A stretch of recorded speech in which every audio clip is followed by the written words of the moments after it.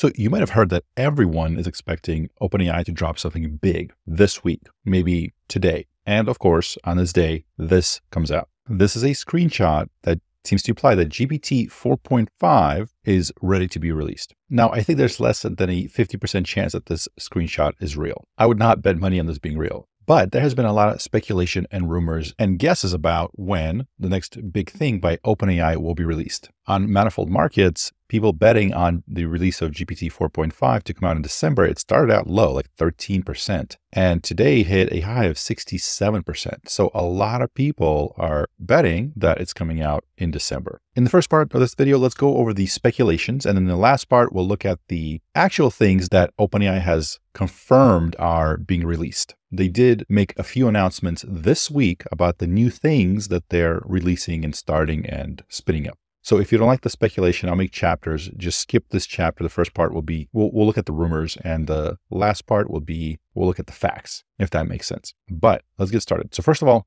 there's multiple leakers on Twitter/X that have been very correct in predicting certain things that are happening before the rest of us figure out that they're happening. So here's Jimmy Apples, but keep an eye out on a potential end of December GPT 4.5 drop. Now, if you're not aware, there's a big AI/machine learning conference that's going on right now. I think OpenAI opened its doors for the first time 8 years ago, I think, and it coincided with the date of this conference. The original ChatGPT was launched kind of in time for this conference. A lot of these earth-shaking events tend to line up with the conference. The conference is a conference on neural information processing systems. So if you see this NeurIPS, that's the conference that we're talking about. So back to the screenshot. So it seems like a lot of the things that are mentioned here, they're lining up with what we know is likely to be on the horizon. Vision, 3D modeling, etc., audio and speech. We know that's likely 4.5. Like that's kind of what everybody's waiting for. The reason why I think it's fake is largely because of how they wrote out the model names. This is not how OpenAI writes out those models' names. So just based on this alone,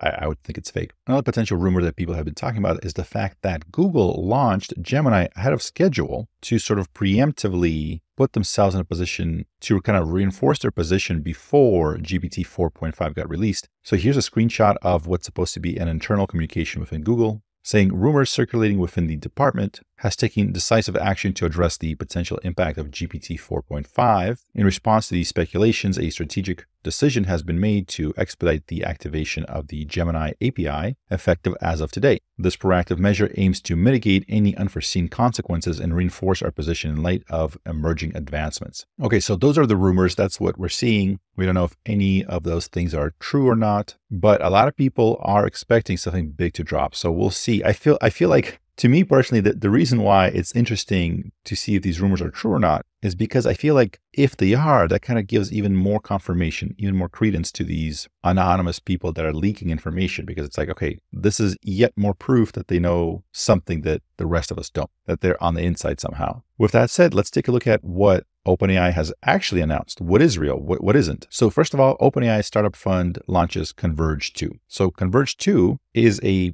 fund for new generative AI companies. So they launched it in December 2022, and they're opening applications for Converge 2, the second sort of run of this. So they have a 6-week program for exceptional engineers, designers, researchers, and product builders using AI to reimagine the world.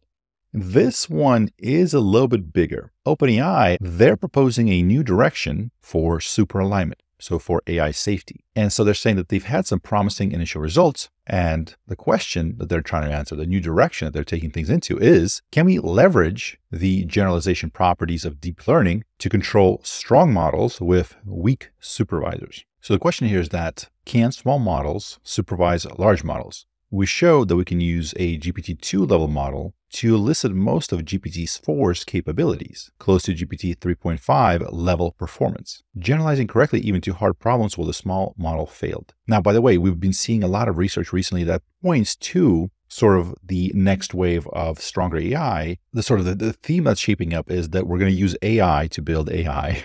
We're going to put more AI into AI by using AI. So basically, we're using synthetic data, meaning AI generate data to train these models. We're using, instead of reinforcement learning with human feedback, right? We're using reinforcement learning with AI feedback. And now they're talking about a AI supervisor. The way we're making a lot of progress forward is by using AI to control AI, improve AI, to build on AI, etc. I'm going to be saying AI a lot in this video, I can tell. This opens up a new research direction that allows us to directly tackle a central challenge of aligning future superhuman models while making iterative empirical progress today. We believe that superintelligence, AI vastly smarter than humans, could be developed within the next 10 years, which this is the second time that Sam Altman recently referred to superintelligence. Well, actually, he's not one of the authors on this paper, but he recently said that as we're approaching superintelligence, everyone realizes that the stakes are getting higher. They believe that superintelligence, ASI, artificial superintelligence, could be developed within the next 10 years. Right, so just keep in mind that we're talking about like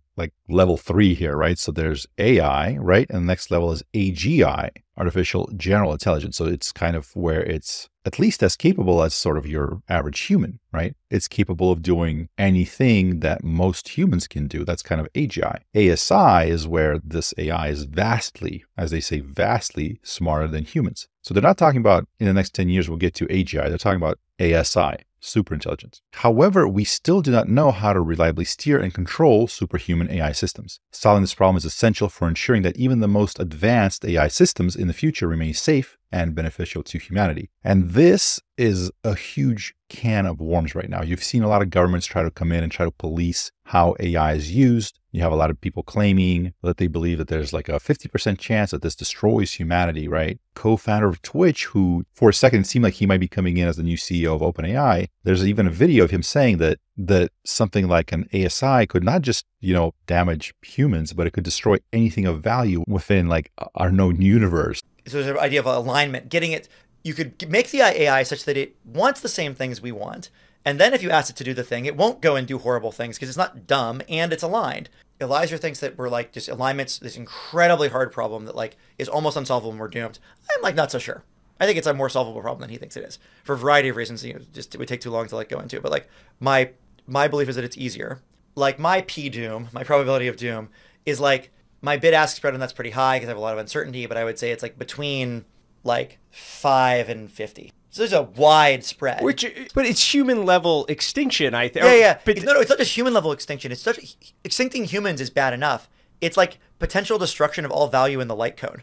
Like not just for us, but for any alien species caught in the wake of the explosion. Like, it's like a universe destroying bomb. Like, by the way, there's this free game called Universal Paperclips. If you haven't played it, it's absolutely brilliant. It's a very simple incremental game. So you click buttons and numbers go up. I know that's not everybody's cup of tea, but it really showcases kind of that story of what happens when you tell this AI, make and sell paperclips. And then what happens as the AI grows in intelligence and its abilities. And this showcases kind of like that worst case scenario that people are talking about. Like what happens if it starts trying to do that at all costs? And that's the only thing that it cares about. Like how would that look like if it keeps increasing its intelligence, right? If you enjoy those idle games, those incremental games, this is just phenomenal. But it starts out kind of slow and kind of normal, and it gets kind of nuts. Now, on the other hand, you have sort of the EAC people, effective accelerationism, people that are saying, build this AI, get it as effective as possible, increase its abilities. And so you might have heard this expression being thrown around, P-doom. So basically what this means is the probability of doom. In other words, what do you think is the chance that developing something like this will eventually lead to the destruction of humanity, let's say, or everything we know? And there's people out there that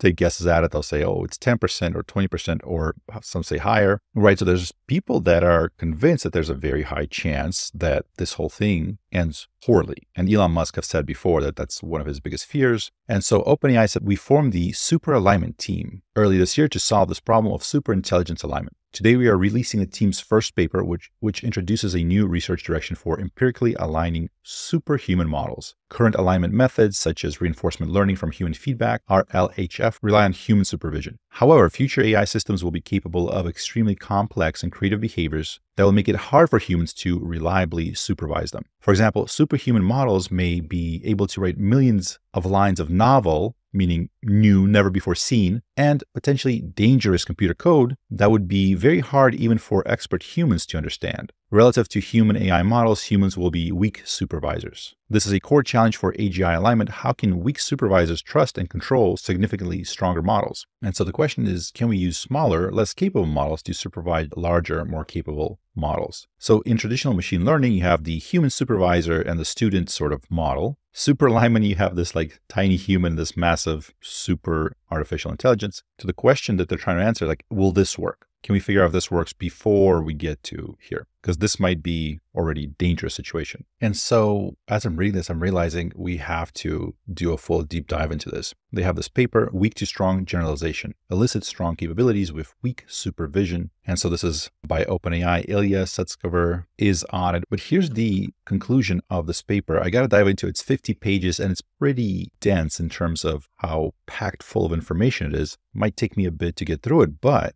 the conclusion is recent progress in AI has been faster than almost anyone anticipated. For an increasing number of researchers, the possibility of superhuman models being developed this decade has become increasingly plausible. Broadly, superhuman models would be extraordinarily powerful and, if misused or misaligned with human values. Given the stakes, we need to establish extremely high reliability in the alignment of these systems ahead of time. It has been unclear how to empirically study superhuman model alignment. We believe it is now easier to make progress on this problem than ever before. So with that said, I want to leave off by playing a clip of Ilya Sutskever, one of the key research members at OpenAI, and Jensen Huang, the president of NVIDIA, where they go over two things. One is why these neural nets, these AIs, why they're bigger and smarter than we think they are, how they build certain world models. I've played this clip before, but it's an important one to see. And the second part, they're talking about RLHF, so that reinforcement learning of human feedback, where we sort of encode our values and our preferences onto this AI. Now, I feel like as soon as I post this video, the big news will come out and just blow this whole thing out of the water. So we'll see what happens. But in the meantime, check out this clip with Ilya. I think it's enlightening. My name is Wes Roth. Thank you for watching. The way to think about it is that when we train a large neural network to accurately predict the next word in lots of different texts from the internet, what we are doing is that we are learning a world model. It looks like we are learning this. It may look on the surface that we are just learning statistical correlations in text. But it turns out that to just learn the statistical correlations in text, to compress them really well, what the neural network learns is some representation of the process that produced the text. This text is actually a projection of the world. There is a world out there, and it has a projection on this text. And so what the neural network is learning is more and more aspects of the world, of people, of the human conditions, their hopes, dreams, and motivations, their interactions, and the situations that we are in. And the neural network learns a compressed, abstract, usable representation of that. This is what's being learned from accurately predicting the next word. And furthermore, the more accurate you are at predicting the next word, the higher the fidelity, the more resolution you get in this process. So that's what the pre-training stage does. But what this does not do is specify the desired behavior that we wish our neural network to exhibit. You see, a language model, what it really tries to do is to answer the following question. If I had some random piece of text on the internet which starts with some prefix, some prompt, what will it complete to? If you just randomly ended up on some text from the internet. But this is different from, well, I want to have an assistant which will be truthful, that will be helpful, that will follow certain rules and not violate them. That requires additional training. This is where the fine-tuning and the reinforcement learning from human teachers and other forms of AI assistance. It's not just reinforcement learning from human teachers. It's also reinforcement learning from human and AI collaboration. Our teachers are working together with an AI to teach our AI to behave. But here we are not teaching it new knowledge. This is not what's happening. We are teaching it. We are communicating with it. we are communicating to it what it is that we want it to be. And this process, the second stage, is also extremely important. The better we do the second stage, the more useful, the more reliable this neural network will be. So the second stage is extremely important too.